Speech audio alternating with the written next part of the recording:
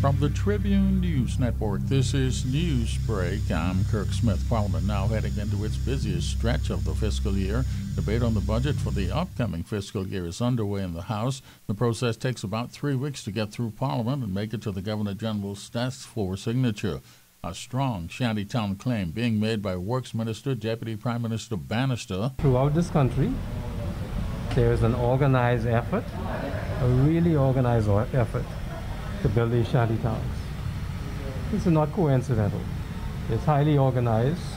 You can see by what happened when these children were put in the front of cameras on the weekend.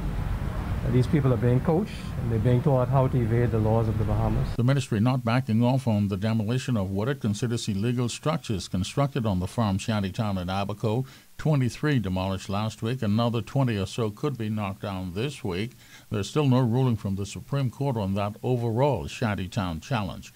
Immigration Minister Johnson calling out shantytown residents for using children to demonstrate in Abaco during that recent United Nations visit.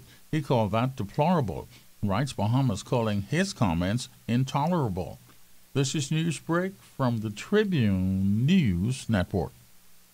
Police have identified the latest murder victim. He's 41-year-old Cohen Lightburn. His body found in a car in Dundashtown, Abaco, Tuesday morning. He had gunshot wounds. Police say the victim was known to them. He had been previously convicted on a manslaughter charge. No life-threatening injuries involved in that ferryboat grounding in the area of Manawar Key in Abaco. About a dozen persons suffered bumps and bruises, according to officials. A drop in confirmed coronavirus cases for Monday, a total of 15 for the country, 8 in the capital. Both Andros and Cat Island reported cases also. They remain in lockdown through the upcoming Labor Day holiday weekend.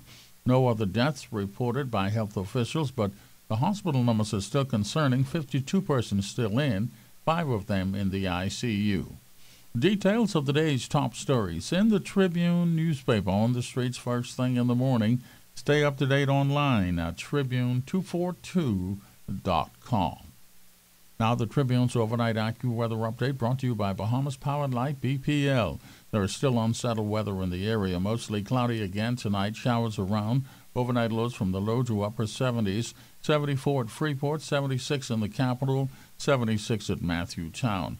No marine advisories overnight, winds settling at 10 to 15 knots, the seas 2 to 4 feet. The next tide is to low around 9 this evening. Thursday's forecast, partly cloudy, highs in the mid-80s, maybe a passing shower still in the area. No systems in the tropics. Your weather update brought to you by Bahamas Power and Light, BPL. Through all severe weather situations, they will be there by your side. This is Newsbreak from the Tribune News Network. Do you want to increase your sales? Then advertise your business in the Tribune, the leading newspaper in circulation. Reach the market that will keep your registers ringing. Give your business the maximum exposure at an affordable investment. Advertise in our Home Buyer's Guide, Insight, Women, or Obituary sections.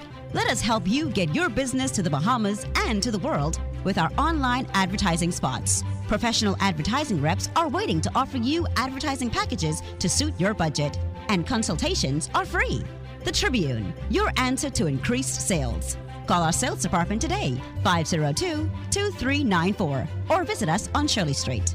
The Tribune, the people's paper, biggest and best. World News headlines. Officials believe that an environmental disaster off the coast of Sri Lanka is now inevitable. That cargo ship, which has been burning in the area for 13 days, about to sink, spilling thousands of gallons of oil into the ocean. Another move to control the spread of the coronavirus. 7 European nations have now agreed to introduce what is called vaccination certificates.